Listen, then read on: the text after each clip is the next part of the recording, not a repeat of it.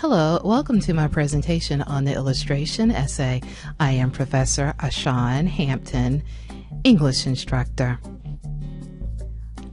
Let's take a look at what the word illustration means.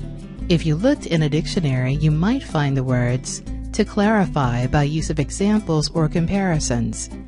In other words, to illustrate is to explain a general statement or idea with one or more specific examples.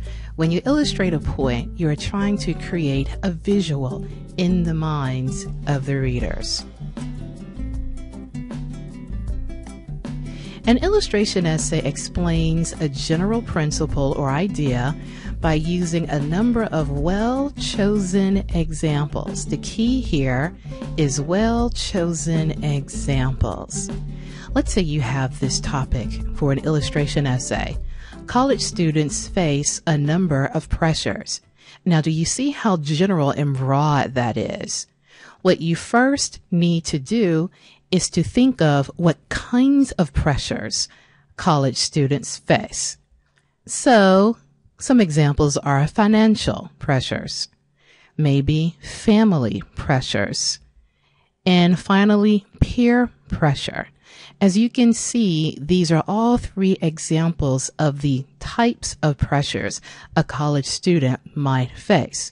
Now, you would need to take this a bit further and cite specific examples of each one. For example, financial pressures. Let's say the student A does not come in time for a student to take classes. Family pressures. Maybe the student is a single parent, or maybe they have to take care of an ailing parent. Peer pressure. Now you would think adults are on college campuses, right?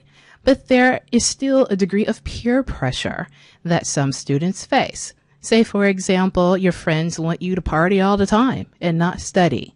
So this is how you would take a topic and narrow it down and develop ideas for specific examples. The purpose of examples. Each example in an illustration essay must relate to and support the general statement or topic, as in the previous example. Let's take an example, a look at what we mean by this. All right, here's another topic. Honesty is the best policy. Again, that's a broad statement. In an illustration essay, you would take this topic and demonstrate or show. When we say demonstrate, we mean to show through examples, either facts, anecdotes, which are stories, or personal experiences, how this is true. So you want to use these forms of information, such as facts, stories, or personal experiences, to show how honesty is the best policy.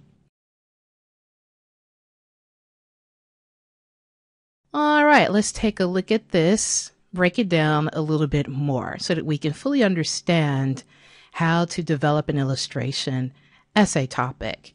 Here's our statement once again. Honesty is the best policy.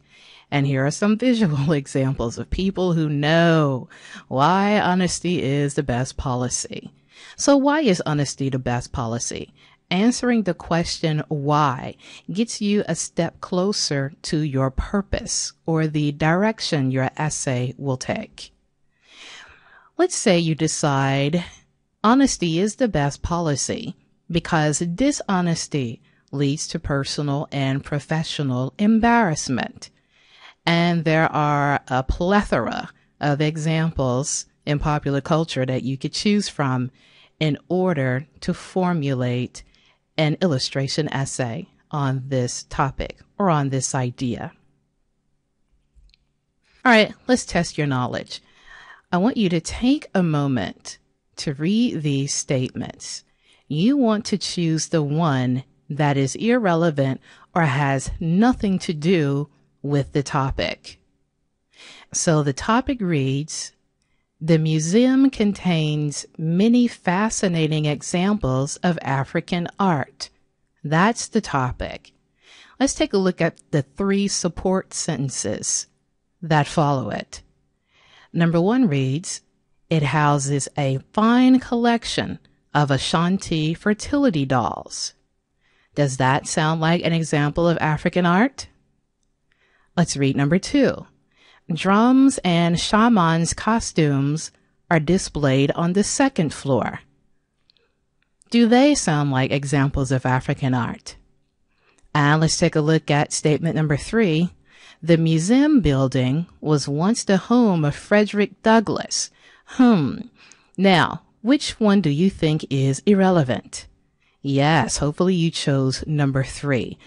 In order to make this work, you would need to find another example of African art. For example, African masks. So now you have examples specifically of African art, and with this suggestion, none of them are irrelevant. All right, let's take a look at some examples of transitional expressions that you might use in an illustration essay. Remember, transitional expressions are words or phrases that move you from one point to another. Transitions move you from one idea to another so that your paragraphs make sense. When you read the first paragraph, it makes sense with the second paragraph, and so forth. So, for example, another example of, here are a few examples. In other words, also, furthermore, to illustrate. All of these are examples of phrases you might find and that you might write in an illustration essay to alert the reader that you are getting ready to talk about another example, that you are leaving one example and you are now going to discuss a different example. That is what transitional expressions do in your paragraphs and for your essays as a whole. They unify your paragraphs and your essays by connecting your ideas. All right, let's test your knowledge a little bit more with this illustration exercise. I want you to take a moment to read this paragraph. At this point, you might want to pause the video so that you can read this paragraph. Then answer the 3 questions below. So if you want, go ahead and pause the video now. All right, I'll read the paragraph aloud. Some seemingly harmless substances can interfere with the way medicines work inside the body. Take grapefruit juice, for example. It disrupts the enzymes that break down drugs in the small intestine before they are absorbed into the bloodstream. Therefore, taking a medication with grapefruit juice may cause the drug to enter the blood in dangerously high concentrations. If this happens, not only is the drug less effective, but serious side effects can result.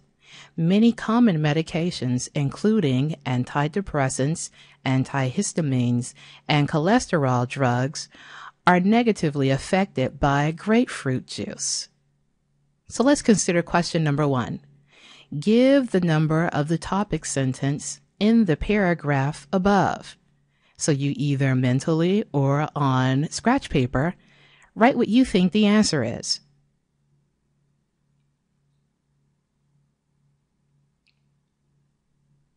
Question number 2. How many examples does the writer use to develop the topic sentence?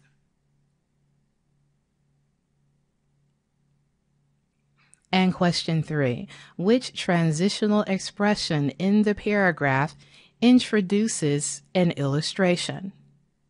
Now, let's take a look at the answers. Did you get those right? The answer to question 1 is sentence number 1. In this instance, the very first sentence is the topic sentence, but that might not always be the case. Sometimes a topic sentence can appear at the end of a paragraph or in another position within the paragraph, so be careful of that. Number 2, they're only talking about grapefruit juice, so they use one example to illustrate how certain substances can interfere with the way medicines work inside the body. And question 3, the transitional expression is located in sentence number 2, for example. I want you to notice that the transitional phrase is located towards the end of the sentence, not the beginning. Sometimes, most often, the transitional phrases are positioned at the beginning of the sentence, but again, that might not always be the case. So make sure that you can identify transitional expressions wherever they might appear in the sentence. All right, let's take a look at some final tips for writing the illustration essay. First, choose the best examples to illustrate your point. You want to use the best examples you can possibly think of to illustrate your point, especially if you don't have a lot of space. Say your essay is only 2 pages or 2 to 3 pages. That's a short writing, so you don't have time to put everything in there. You need to specify and identify what your best examples are going to be. All right, use 1 to 3 examples in an illustration essay. Now, let me give this disclaimer. It depends on what you're writing about and how long the paper should be, like how long the page length is. I just said before, you might not have a lot of pages to use a whole lot of examples. One example could be very effective. It just depends on what your topic is and how you decide to write it. But generally, as a good rule of thumb, 1 to 3 examples are good to use in an illustration essay. Make the examples specific. Remember what we did on college pressures, and financial reasons is a college pressure. But then you had to specify what kind of financial pressure. And we identified student aid coming late is a financial pressure that college students have to face. So remember that your examples need to be very specific. And lastly, use enough detail in your examples to make your point vivid to the reader. There is nothing worse than reading a paper or listening to someone talk in generalities. You want to create visuals and give enough information so that your reader exactly understands what it is you are trying to express to them. So don't leave your reader guessing. Instead, use enough words and enough details to fully support your point. All right.